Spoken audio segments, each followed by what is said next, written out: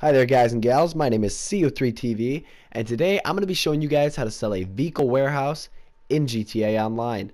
So without further ado, sit back, relax, grab your popcorn, and I'm going to explain the several little details that make import-export DLC's vehicle trafficking the best.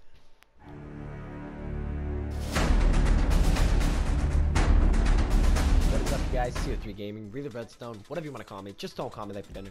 Today we're back, and in this video I'm bringing you guys a part of the import-export DLC, and this is, I guess, technically the exporting portion of the new warehouses and stuff. So as you can see, you take some cars, and these happen to be two highly priced cars, and they actually, because of the way I sold them, I'd always recommend selling the last way if you have enough money, but because of the way I sold them, we actually get 100,000 per car. Now we're selling this one, and I cannot remember the other one at the moment. What is it? The Osiris. Alright, thank you, Flores. Yes, Flores is in the party. He is helping me. He's right behind me, and he's responsible for his cut. Now, people will actually... Oh, I just kind of rammed a little bit. So the other people, if they blow up the cars, they will not get paid, okay? So if you have any associates and their car gets totaled in any way, shape, or form, they will not get paid at all for the job. And it's kind of a bummer. I mean, it's a little bit unfair. They should get like some sort of deducted prize, maybe like $1,000, $2,000, $3,000. But, you know, I kind of get where Rockstar's coming from. If you're not going to do the work and you're going to mess around, you ain't going to get paid. And that's pretty cool, okay? And as the CEO, sometimes it tells me that I get the money regardless, either, you know, whether a car is destroyed or not, but sometimes it doesn't. So, I don't know. Like, great way to make money, I'm not gonna lie. There is a cooldown on it, but this is a fantastic way to make money at about $100,000 per supercar. You know, maybe 60,000 or so for every mid-range car, and then every low-range car. I don't even know what to assume for that. So that's kind of a thing. So we got Cole in the lobby, he's watching us, and I keep scrapping this car up. So I don't know why it actually tells you guys the total market value.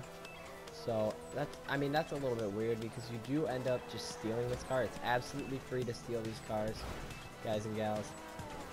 And I mean, I don't know why it says that, like I said, but I'm sure someone will figure out, or maybe it's just Rockstar putting it there to let us know what the value of these cars would be. Say they hadn't been stolen or something. I don't know, but this is pretty much it. This is the sell mission. You avoid some people, and you park the car, and then you get this little cutscene, and like that, you're paid. Like, that's it. Alright, and it's honestly pretty short, as you can see. I did it there in a very fast time. But, you know, also on top of that, it can be kind of long, up to 15 minutes, because other people are going to try targeting you, and it's obviously going to be very hard. Now, just today, from selling these cars from my warehouse, I have made about $1 million, and I've only sold about 2 or 3 times. I think this is my 3rd time. I've made like $700 or $800.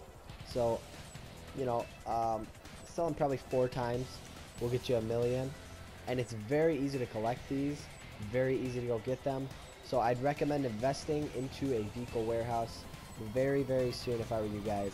So as you can see, he pulls in, all the funds get added to my account, and we're done, like that. It tells us the stats for the mission, that's it.